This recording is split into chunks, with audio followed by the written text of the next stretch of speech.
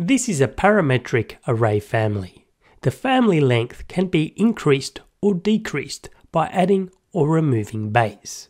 The number of shelves on each bay can do the same, and using associated parameters, I can even alter the bay size by depth and length. In this tutorial, I unpack 3 key tips when building array families like the one demonstrated on screen.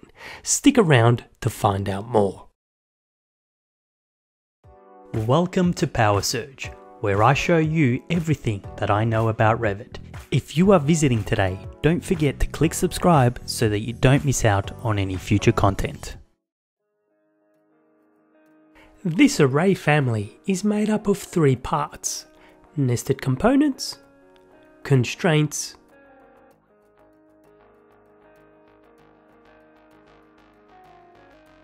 and formulas. Together, these parts work with the array command to drive a parametric family as demonstrated on screen.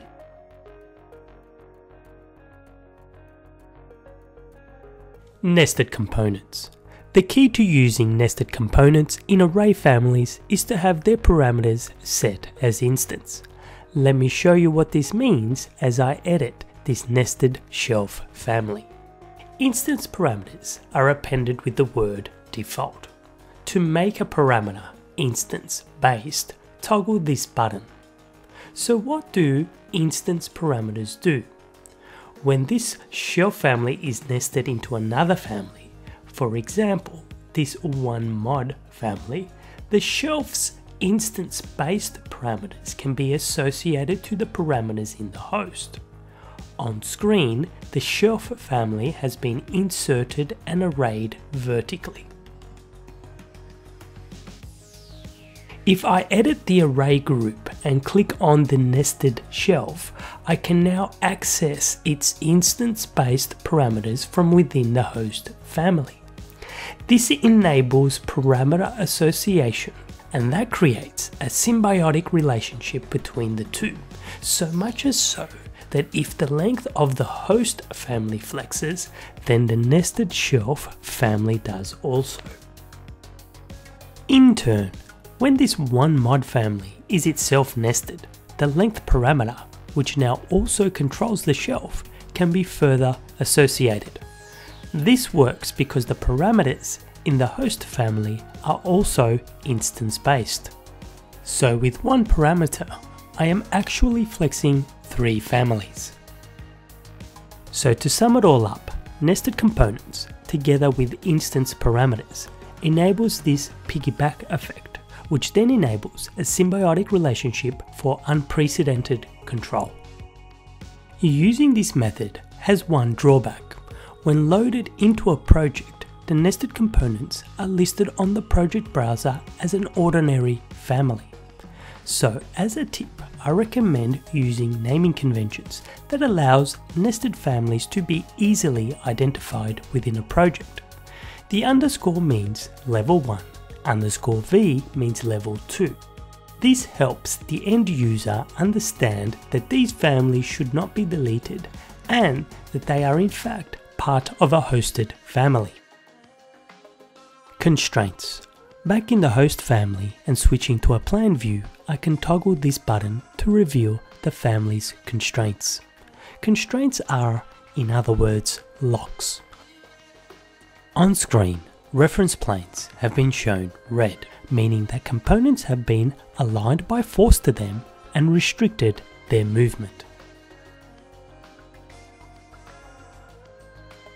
Now I will remove the constraints to show you what happens. I will move the second component, which is the first repeat in the array. I will move it up 100 mm to break the constraint. On the warning that pops up, I choose Remove Constraint.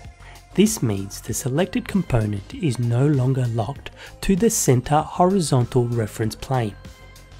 Then I move up to the Family Types control, where I can increase the number of bays.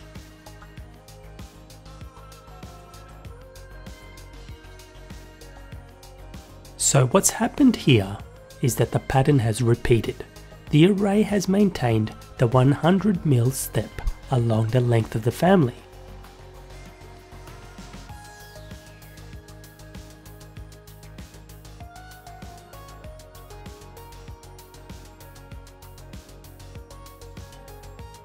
Back in Plan View, I will delete the original instances and show you how to properly align arrayed families. Start by placing the loaded components anywhere near the middle of the reference lines. Then select the component and make any required associations.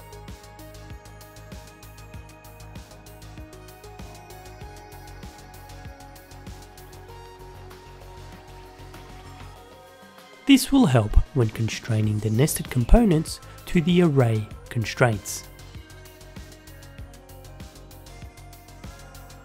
Using the Align tool, find the horizontal mid-reference of the host and align it to the equivalent horizontal reference line in the nested component. Be sure to lock it in place as shown, then repeat the steps for the vertical references. Now select the aligned instance and move up to the Array command on the ribbon, which is part of the Modify tools. On the options bar, pick Second. Then copy the starting point for the second instance from the first instance. Then use the Align tool to lock the second instance in place as shown. Be sure to align and lock to the reference line and not the first family instance. Now finalize by aligning the second instance horizontally to stop it from stepping out of sequence. Now I can remove the end instance, as it is not needed for this demonstration, and we can flex the array to test the aligning has been completed correctly. Formulas. These are rules that define how the family flexes. Formulas are used in dimensions and parameters to drive and control the content. One very typical example of this is by using conditional statements. That is to define actions in a family that depend on the state of other parameters. For example, forcing an array of 1. By default, this is not possible. Doing so will break the family. But there is a way. Let's unpack how to achieve an array of 1. The first step is to create a parameter that drives the array length. Then create a second integer parameter for the end user to toggle. The two parameters should be separate. As I open the family types control, notice the highlighted parameters and their associated formulas. The first thing to point out here is that these have been categorized under a heading that is not commonly used. This is so that the end user just has to be concerned with the number of bays parameter up here. These parameters are all linked together via some conditional formulas. Remember, that means that their actions are defined by the state of other parameters within the family. Let's unpack this a little more. As previously shown, the array parameter cannot have a value of 1, otherwise the family will break. In our parameters list, there are also two visibility parameters, here and here. These parameters work in tandem with the user toggle to override the graphics should this value be set to 1. Let's understand how this works. There are two instances, a single bay instance and an array instance, one for each of the visibility overrides. As I deselect array, then the array system is not visible. And if I then switch and deselect the single bay instance, the opposite is true. This can all be tied together with some conditional formulas.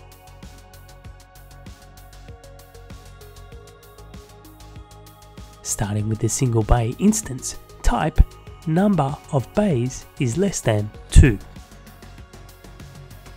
This means if the value here is less than 2, then the single bay instance will be visible.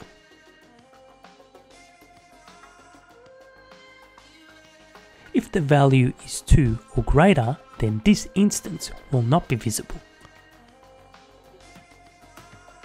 To close this out, we can add a formula to the array instance as well.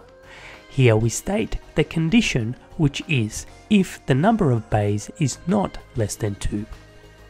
And then we add a simple test to force the yes for true and the no for false. In other words, is 2 greater than 1?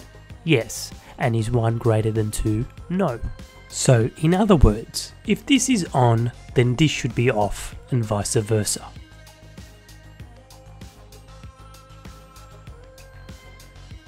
Once the conditional statements are defined, we can align the instances into the same place.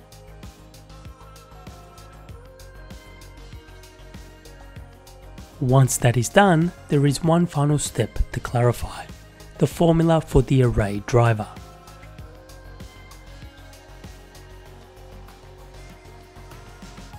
In the family types control, the formula shows that this parameter is dependent on the number of bays toggle.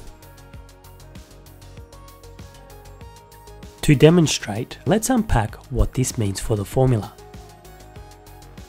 The statement is asking if the number of bays parameter has a value of less than 2. But the value here is dependent on the number of bays parameter up here. So we run a test to check the condition here, and the value is 3. So the result of the test is false, and the response is to force the value here to match the number of bays up here. This in turn also turns off the single bay instance. Now let's look at how this works if the number of bays has a value of 1. Again, starting at the top, the statement is if the number of bays parameter has a value of less than 2. So let's check that parameter value. And it is set to 1, so the result is true. If the result is true, then the formula should default the value here to the number 2. This will stop the family from breaking, and at the same time, turn off the array instance and turn on the single bay instance. Now that we understand the formulas, let's see the completed family in action.